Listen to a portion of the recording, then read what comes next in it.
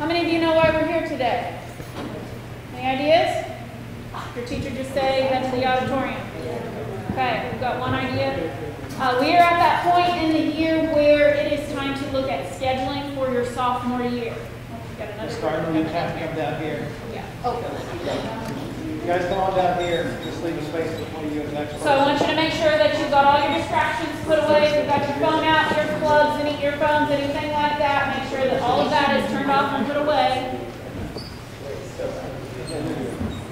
We've got a lot of information in a very short amount of time. But you will receive this presentation and some other things in your email later today. So if we go by something too quick for you, do know that that's coming.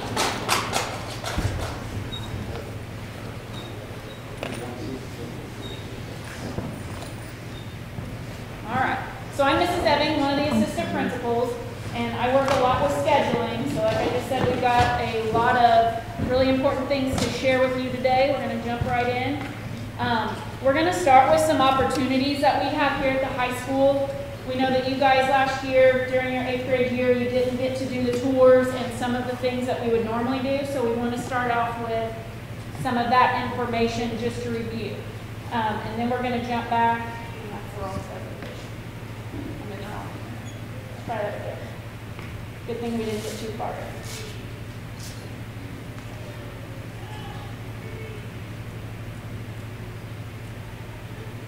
Okay. And then we are going to look at what your 10th grade scheduling process looks like and go through some of that with you. So the first thing we want to look at is our academic opportunities that we have here at the high school. So obviously that's all of the subject areas, the classes that we offer, some of the programs. The best resource that you have to look at this information is the curriculum guide. So this was sent out before break. You're also going to get it again today. But this is our curriculum guide that's on our website. This is an interactive guide that you can click on any of the areas that you're interested in. So we've got lots of general information. And then say you want to look for a class in the science department. So you really enjoyed your science class this year. So there are some videos from teachers that explain some of the opportunities that they have that you can click through and watch the videos. You can read any course descriptions. You can look at the flow charts. All kinds of great information here. You can always go back with the home button to look at any other department. So this is on our high school website, and again, you will have the link emailed to you. This is the best source of information as you start to look at scheduling.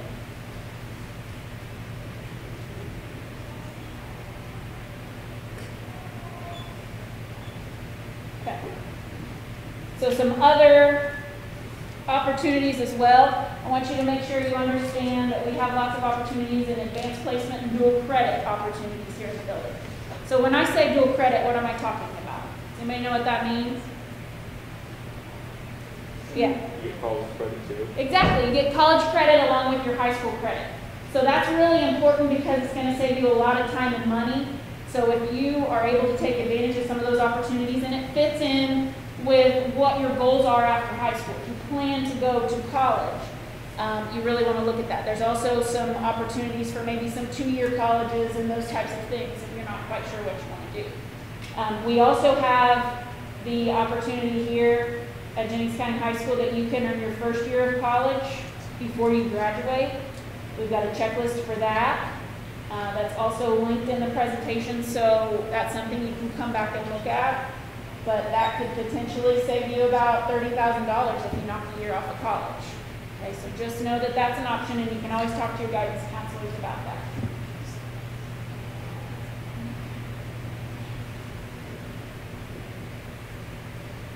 Some other opportunities academically, we have Project Lead the Way courses, which are very hands-on project-based courses in biomedical sciences, computer science, and engineering. So if any of that appeals to you, make sure you look at those in the curriculum guide.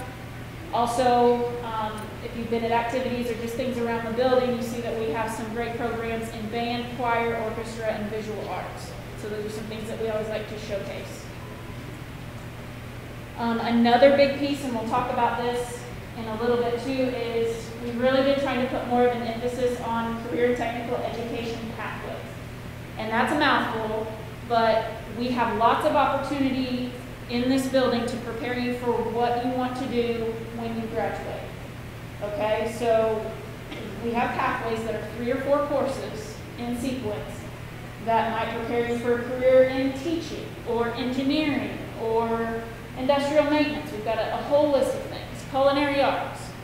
And you might be thinking, well, I have no idea what I'm interested in. Here in the next couple of days, you will receive an interest inventory. Going to take a little 5-minute quiz that will tell you some of these areas you may be interested in that can help you choose some of these courses. That will come through your email for SRT as well, so that can help you choose your classes. I'm going to turn it over to Mrs. Kent to review a couple of our other opportunities. Okay, so academics are great, right? That's why we're here at school, but in order to have the best experience that you can possibly have, we always tell kids to get involved in something outside of just coming to school here. So up here on the screen is a list of all of our opportunities, our clubs and our groups that meet after school time. Sometimes they meet during, SRT or whatever, but this is on our list. Some of you might already be a part of some of these clubs and groups, but if you're not and you're interested, please reach out to one of us and we can put you in touch with the sponsor or the advisor that's in charge of that group. You should be receiving a calendar from Mrs. Davis every month with an updated list of when the clubs meet, what days and what times. So you can always, show up to those clubs if you're interested in being involved and talk to the sponsor then. But if you need any more information, you can definitely reach out to one of us about that. Also, our different athletic groups, you can stop in the athletic office and talk to Mr. Stevens, our athletic director, to get a physical form and a Panther code if you're interested in participating in some of our sports teams. Obviously, some of these, they have seasons and they start at different times. It's not you can just jump right into something right now, but if you're interested, maybe for a spring sport or for the next year, you need to stop into athletics.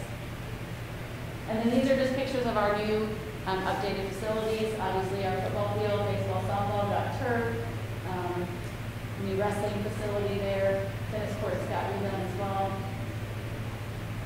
And then these are just pictures of different events, homecomings. You guys got a little taste of homecoming this year, but homecomings years past pre-COVID were really, really, really big, fun weeks. And obviously because of COVID we had to minimize it a little bit, but you guys did get a little bit with the pep session on Friday and some of those things. Again, just more pictures of different events that are going on around Jennings County High School.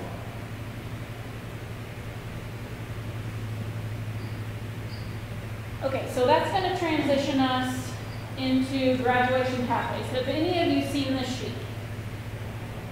1. Okay, 2. Okay, you've seen it probably briefly, but we want to really bring it back to your attention because this is incredibly important as you work towards graduating from Jennings County High School. These are the requirements for you to make sure that you earn your diploma from the state of Indiana. Okay, you have 3 boxes that you have to check off. That's how we're always going to refer to graduation pathways. You have to check off box 1, box 2, and box 3. So we wanted to bring that to you today because as you choose your classes and start to think about some of these things and how it all comes together, it's really important that you understand how it works. So,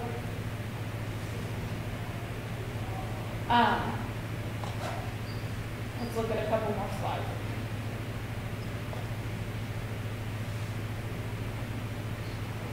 For box 1, that's simply earning your diploma requirements. So you meet the diploma requirements from the state of Indiana, that checks off box 1. Now, how many of you know which diploma you're on?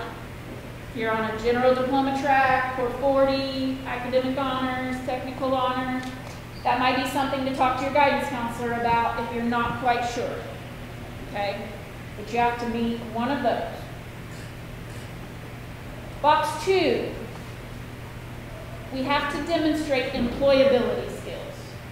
So you have to show us that you're learning some of these skills that are going to make you successful in the workforce when you leave high school, or as you move on to post-secondary education as well. But we're going to do these through 3 different options: project-based experience, service-based experience, work-based experience.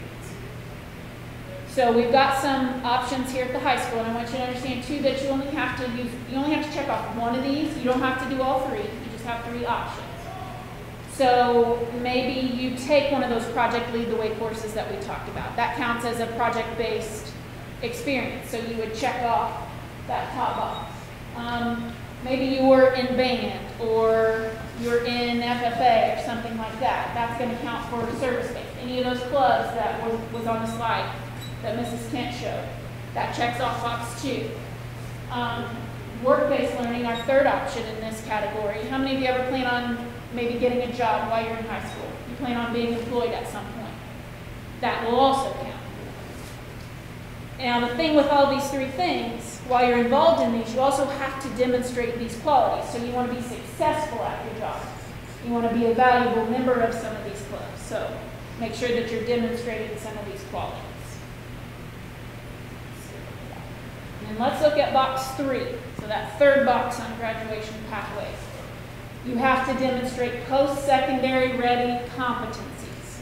So that's a mouthful, but what that means is you've got to show that when you leave Jennings County High School, when you graduate, you are ready to move on to employment or that post-secondary education. You have some sort of a skill, quality that you've learned here that makes you ready to go.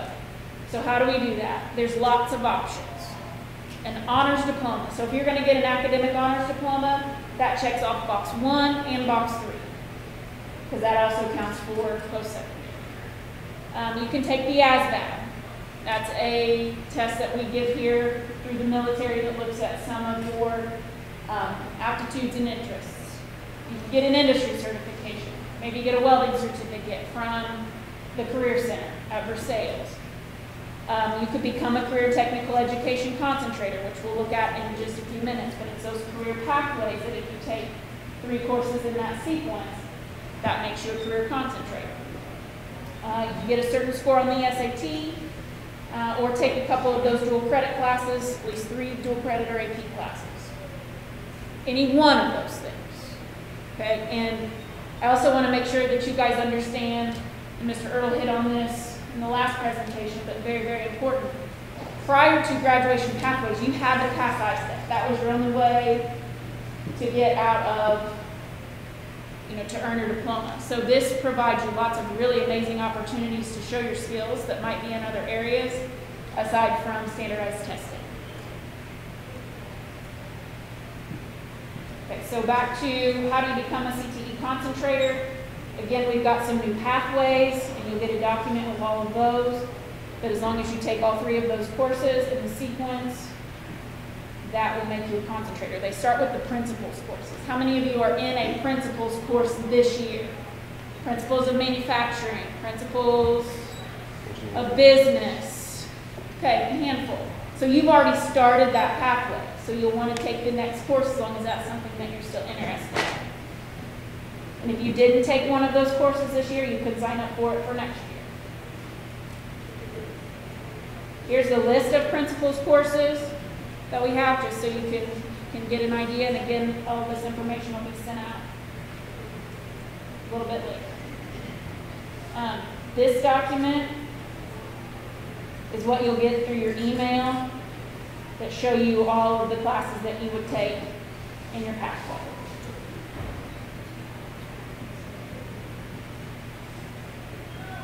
Okay.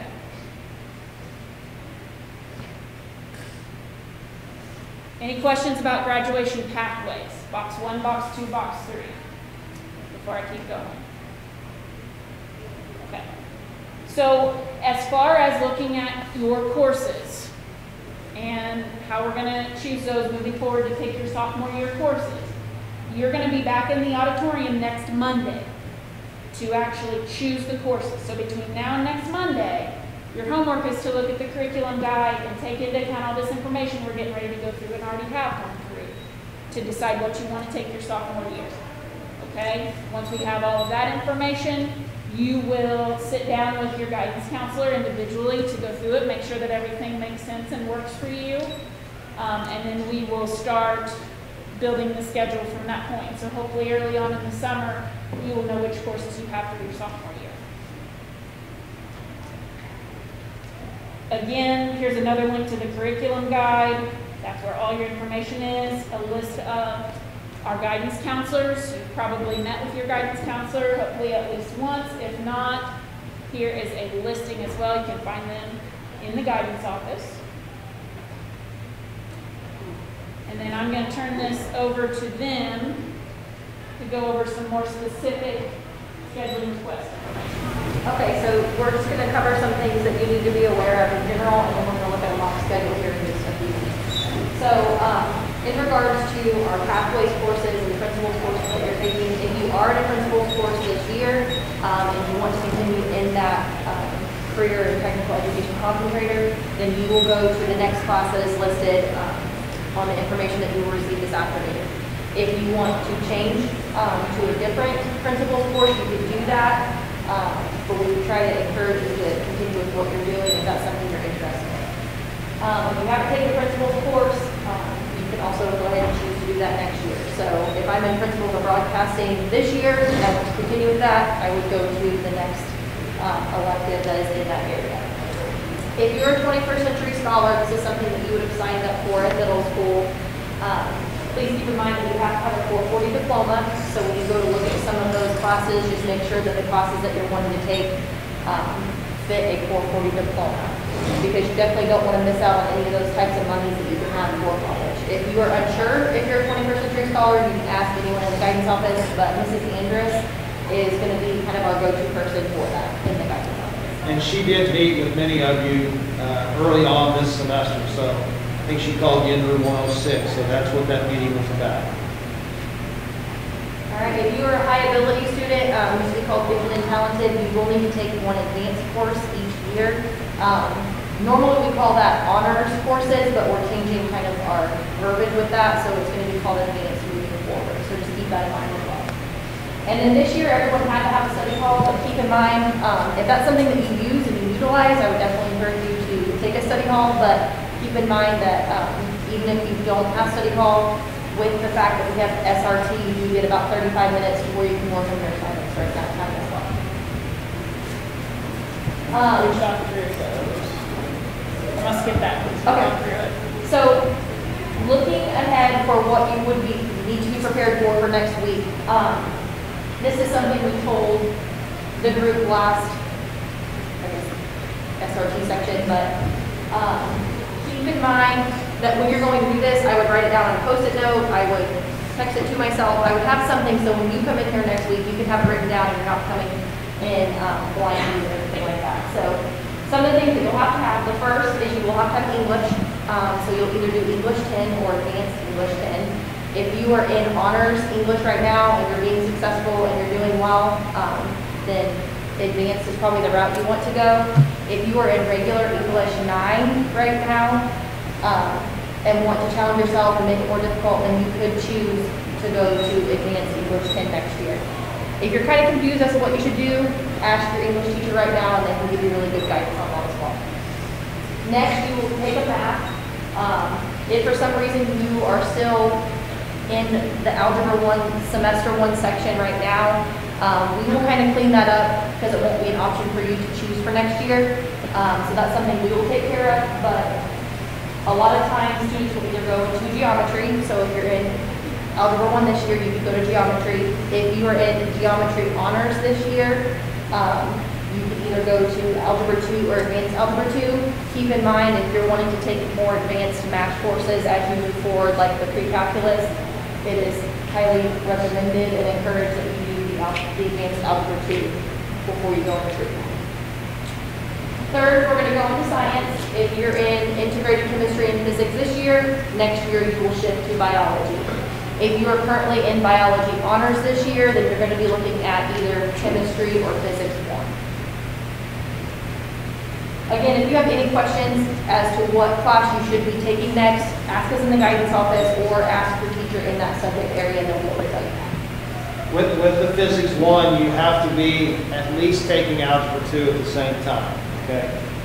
So just keep that in mind. You wouldn't want to jump to physics if geometry is your next step in that.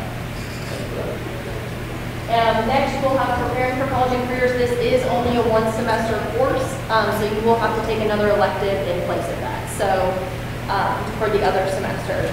So say, for instance, if you, for some reason, didn't take health this year, we could put health in there, or you could just take another elective of some sort to fill that other semester spot.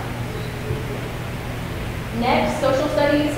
If you're currently in geography, then you don't necessarily have to go into world history. If you didn't do geography this year, then we would encourage you to go into world history next year. For the 440 diploma, you either have to have a year of geography or a year of world history. You don't necessarily have to have both. Okay? Study hall, again, that would be up to you if you want to take a study hall next year or not. If it is something that you utilize, you have plenty of time to take a study hall every year and still get enough credits to be able to graduate high school as long as you're passing it on. If you don't take a study hall, then we can just fill it in with another elective. Could be a fine arts, visual arts, it could be a foreign language, or any of those other types of electives that you may be interested in. And then we do have 2 other spots for our career pathway and technical education area. So again, if you're in a principal's course this year, we would encourage you to go to the next principal's course in that area. If you're not in a principal's course this year, you can choose to take that next year and start in that pathway, because that'll be a way that you could get a CTE concentrator for box 3 of what Mrs. Evans was talking about earlier. Okay, so let's kind of go over again our next steps. We've just given you a whole lot of information about graduation pathways in these 3 boxes, right? And you've got the curriculum guide to look at so that you can come back next week and choose what your courses are what you want to request for next year. So in between now and then, you will receive a link to do that interest inventory on Indiana Career Explorer. So it's going to give you some more specific options with where your interests lie and what kind of courses you could take based on that. So you'll complete that. Again, spend a fair amount of time in the curriculum guide, looking at courses, finding things that interest you, watching those videos that your teachers have put together. Also, just as you go through your normal schedule, ask your teachers' opinions. Ask them what they think. You know, your teachers know you, they've worked with you this year. Get their opinions on what they would suggest. You've got your guidance counselors, obviously. And make sure also that you're taking this information home and sharing it with your parents. That's a big piece. Make sure that you can share what you've gotten through your email. You'll get this presentation and a lot of the other links. So ask for their input as well. So again, next Monday is when you're going to put these requests into a Google form. You'll have to bring your devices back with you. You didn't have to bring them today, but you've got to bring them with you next Monday. You're going to put everything into a Google form. And like Ms. Cardinal said, write it down on a Post-it piece of paper, something, so that you've got an idea what you're going to put in for us. Another option too, I want you guys to share this with your parents, and we're going to share it as well. If they have questions for us, obviously they can reach out through email, but we are going to be in the guidance office on Thursday, January 27th for a couple of hours. That anybody can just stop by and ask those questions if that's something that they want to do in person. Okay? So, do you guys have any questions? We've got just a few more minutes before the end of your SRT period. Does anybody have any specific questions on what was presented or what we're doing moving forward? Because there's no way we were that good. Maybe we were. Guess we have to take it. Anything at all? Okay. So what's your job between now and next Monday? What? What's your homework?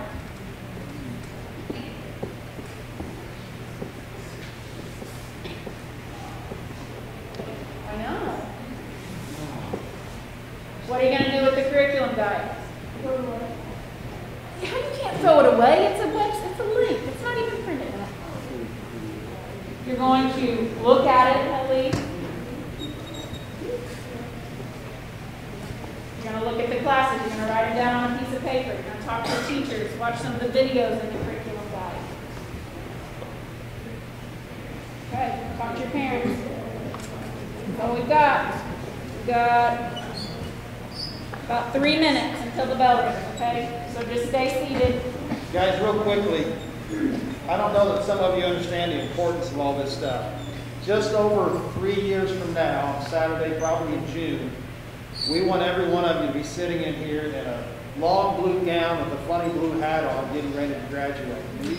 This section will be filled up with kids who have met all the graduation requirements. So I'm not sure you're all taking this as seriously as you need to, because this is planning for the next 3 years for you with these pathways. We want to get you ready for what's after high school, and we want to see every one of you in here getting ready to walk across the stage and get your diploma. So come ready to go next week when we do the scheduling, so we can put in the best possible classes for you to get you ready for what you want to do. Okay? Please be prepared next week.